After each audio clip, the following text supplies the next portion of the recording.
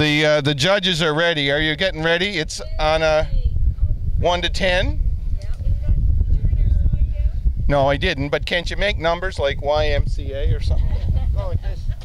Yeah, there you go. Yeah, the caveman did.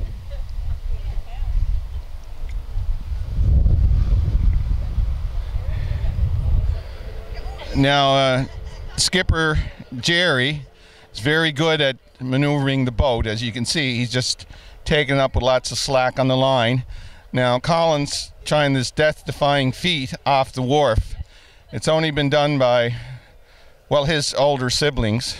I think Kevin did it one time. And you got to keep the tips up. This is can't be tipsy derby.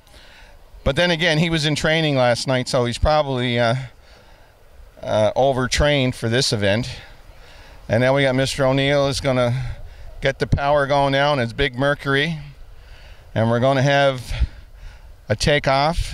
1, 2, 3, 4, 5. He's up and ready. Now notice how he does that. He's a very light body. Some of us bigger skiers, now we're doing a crisscross. He's going right and he's going left. That's right. You're on the right.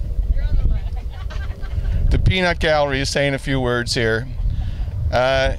He's on the far side of the water course now. He's coming around. Now, will he try a few loops and a couple of crossovers and a one skier? We don't know yet. He's coming around.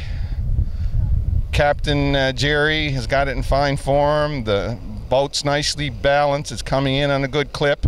Now he's taking a little bit of side angle here. He's going to come with a big spray. There he goes. You can see he's on the one ski. There he goes. Obviously, he learned it well from his father. Or Uncle Mike. No, I think Jerry a little more finesse, though, didn't he, than that? Colin looked a little nervous. Yeah, I think so.